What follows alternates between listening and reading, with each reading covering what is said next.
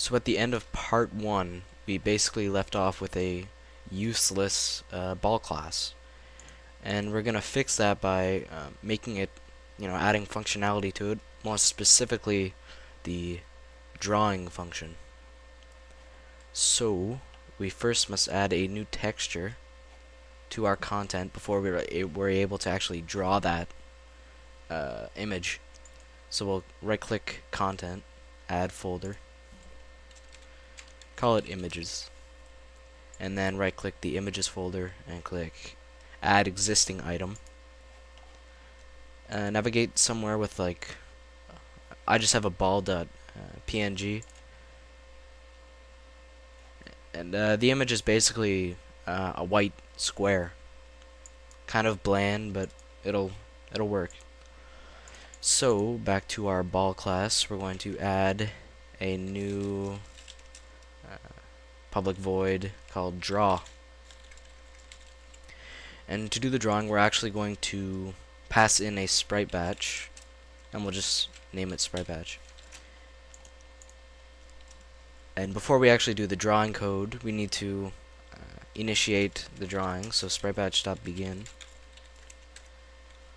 And now I guess we'll just put the ending right here, and the code goes in between. So let's actually just do it right now then. Sprite batch dot draw the texture, which we have already, and then as a rectangle we'll just need the position, and then the texture's width and height will already, it'll draw to that size, so we don't need to specify the height and width. So position and color.white. Let me explain. Basically, we can add a tint to the picture, to the texture that we're drawing, and if we don't want a tint, we just use white. So yeah, that's basically done. So we'll go back to our main class, down to our drawing. Or sorry, no, we'll have to declare the ball first. So we'll go ball, we'll call it game ball. That's just with the other fields here, and then we'll have to initialize it. So I guess we'll go to initialize game ball is equal to new ball. We'll name it, or sorry, we have to pass in a texture. So to load something from the content, we'll have to go to this dot content load. We're loading a texture 2D, and then we have to pass in the asset name, which by default is the name of the file without any extensions.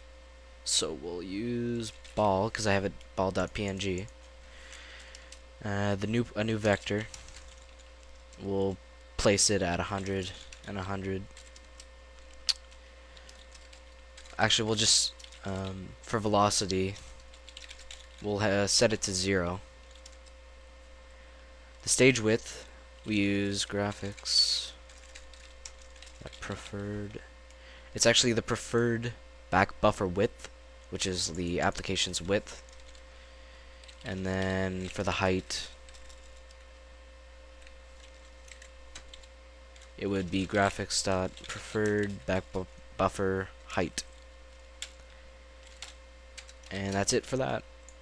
So it's initialized, and now we're just going to go to our draw function and draw the ball,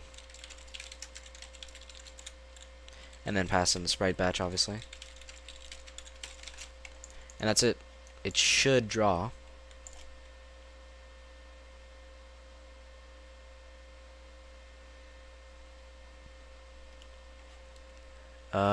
Oh, sorry. I forgot that we have the image within a images folder. So we'll have to do images slash ball. So within the images folder, the ball.png. And there it is. Nothing really happens. There's no updating. So that's the end of part 2. See you later.